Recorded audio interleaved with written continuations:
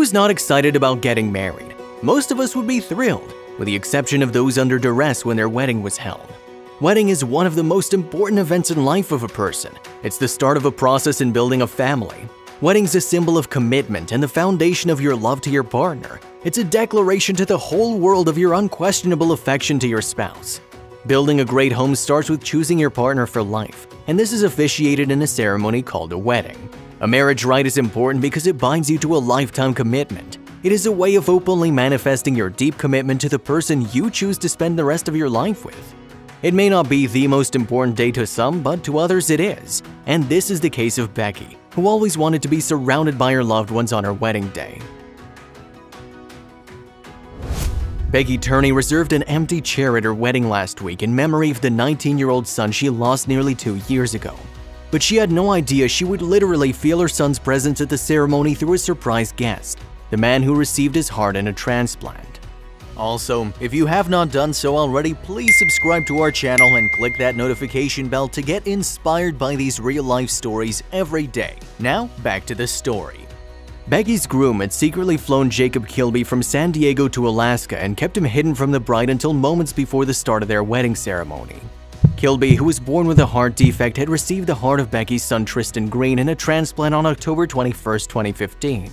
The two had since exchanged messages online and a phone call on Becky's birthday, but never met in person until last Friday night. "I lost my mind. I squealed like a little girl. I jumped up and down. It was incredible," Becky told Today. The exchange was captured in a series of photographs that went viral immediately after being posted on the Facebook page of the wedding photographer, Amber Lanfear, owner of Love Adventure. One of the photos shows Becky listening to Jacob's heart with a stethoscope. "There really are no words, and that's the coolest part because the pictures, they say it all," Becky said. She expressed admiration for the ability of her groom and partner for the past 7 years, Kelly Turney, to pull off such an act. "I've never been surprised like that, like ever.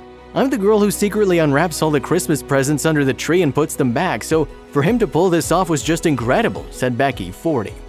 Kelly, 44, said the surprise took months of planning along with some trickery to hide Jacob right until the moment he introduced the young man as his sixth groomsman.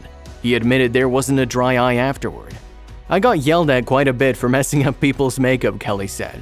For Jacob, 21, the transplant was his second. Born with hypoplastic left heart syndrome, he had 3 heart surgeries before receiving his first transplant at age 2, but that heart began to deteriorate about 2 years ago.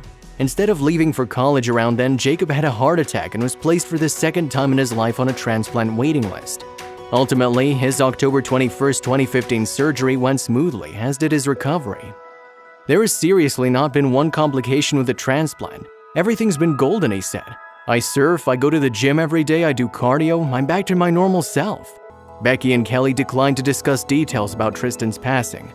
"We want the focus to be on organ donation and the relationship and the healing that goes on between recipient families and donor families. That's our focus," said Kelly. Jacob agreed, expressing gratitude for Tristan's decision to sign up as an organ donor. "Wouldn't be here without it," he said.